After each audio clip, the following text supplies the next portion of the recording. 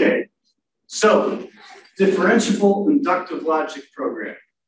So this is, I think, a very interesting topic. Inductive logic programming deals with learning a logic program, so learning a set of rules from data. And there was work before inductive logic programming where rules were learned from data, and these were things like FOIL, a priori, that had much more of a data mining feel. And really, it started with this guy, Stephen Muggleton, out of the UK, and his approach was, hey, none of this other stuff that's learning rules is really learning a logic program. So there's no guarantees of entailment or consistency or anything like that that we care about. There's no notion of inference steps. So there's no idea, when you do something with the a priori algorithm, there's no intuition that the rules you learn would be the same as if you support multiple steps of inference. And so he approached it in a more principled way and kicked off a new subfield of AI called inductive logic programming. Differentiable inductive logic programming is using a gradient-based approach to learn the logic program in a way that also handles noisy data. Traditionally, inductive logic programming has involved really dealing with the classical logic case. And here, one of the main contributions was to extend it to the fuzzy logic case. So here's a brief overview of what we're going to talk about. I'll give a little bit of background on ILP, particularly as it relates to the paper we're discussing. Then I'll talk about ILP by solving the satisfaction problem, which is also the overall approach they take.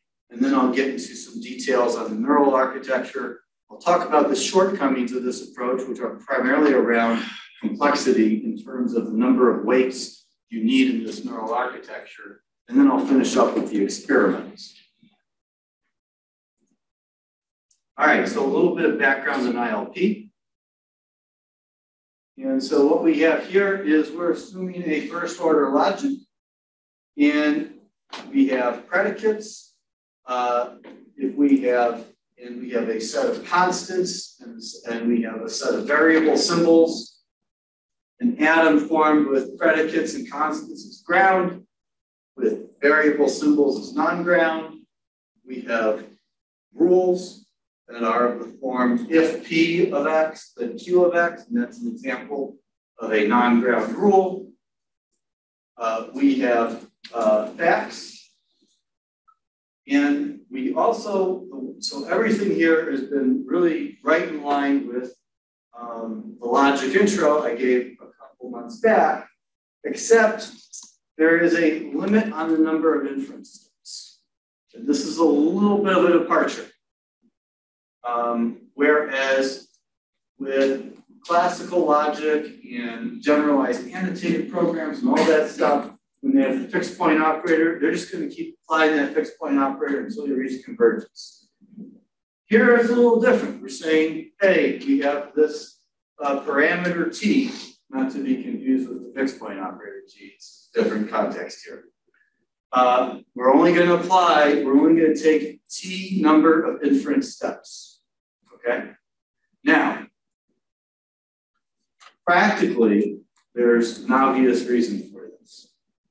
And that is, if you want to learn logical rules correctly and consider multiple inference steps, you essentially have to replicate your neural architecture once for each inference step. And if you remember, in the classical case, the number of applications of the fixed point operator would be, you would guarantee convergence in the number of ground atoms, because each application of the fixed point operator, if it doesn't change any ground atoms, it's done. So it always has to change at least one. And changing one, is the very minimum. So you could have n, where n is the number of ground atoms applications.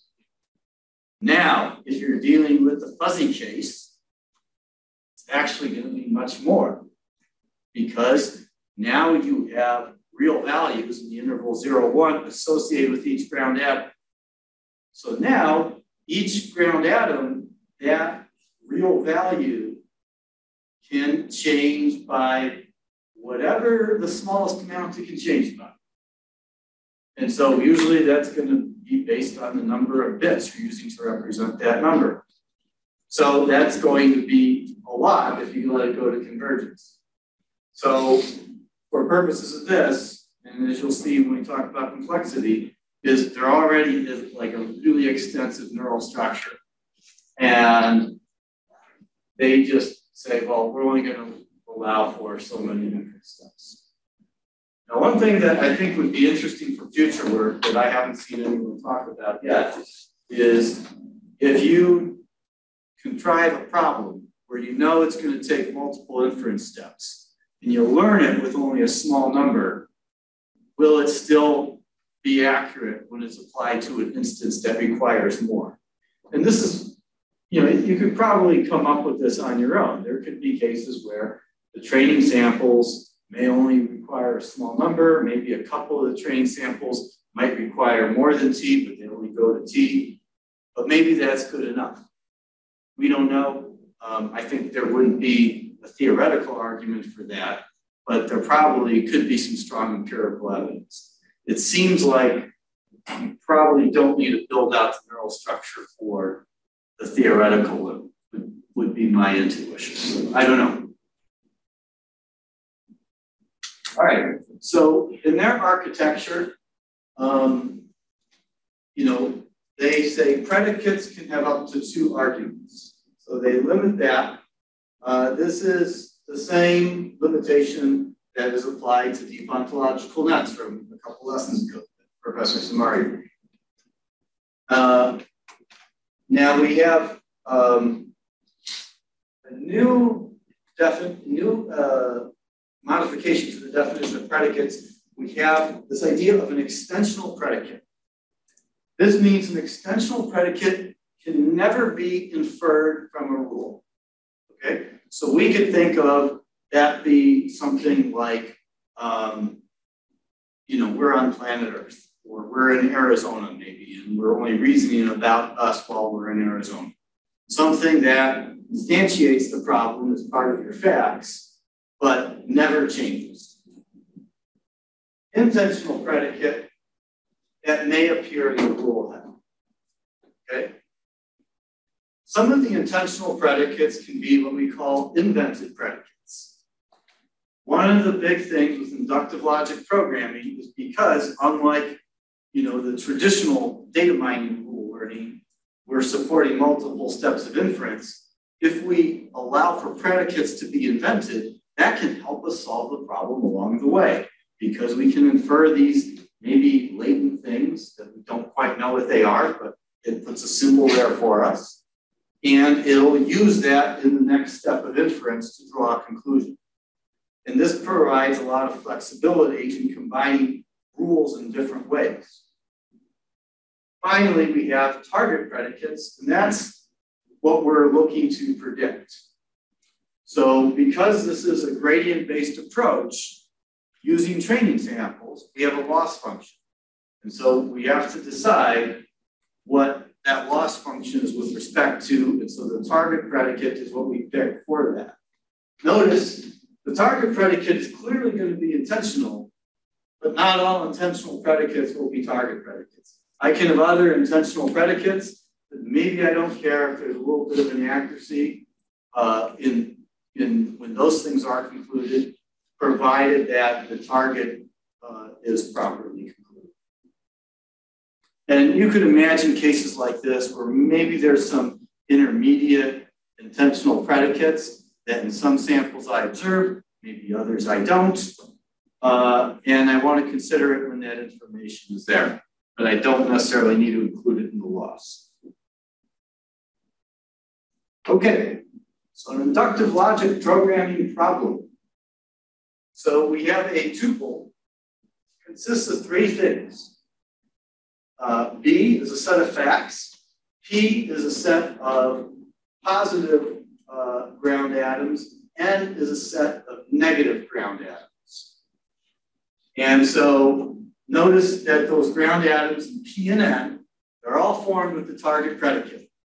Now, we are doing the first order logic case. So while we, in this paper, I think they only predict one target predicate in everything they do, there are still multiple ground atoms associated with that target predicate, okay? So maybe we want to predict, people wearing hats. And it could be any number of us who wear hats, and it's going to make an individual prediction for each. So this essentially specifies a rule, and the solution is a set of rules such that the rule union with the knowledge base, the basic facts, entail everything in positive and do not entail everything in the negative sense. And so this is the definition of a solution. Now, what this leads to traditionally in inductive logic programming is a little bit of brittleness, because of course the real world has noisy data, and if you find something that for one tuple fits this precisely, there may be another tuple that just has that one extra ground in, that one guy that's wearing a hat that for no reason in the data set we could create a rule about. But he just happened to do that to screw everything up. And so, that's where you run into trouble. Now, also note that for a tuple, from a machine learning standpoint, we can think of that as an individual sample. Later in the talk, we'll see how the authors do something that's really interesting in training their model. When they do their batches in stochastic gradient descent, they take sample constants out of the samples. So that extra step I thought was really interesting. And the reason they did this is they claim that it increases the generality of the model. And if you think about it, you can understand that intuition.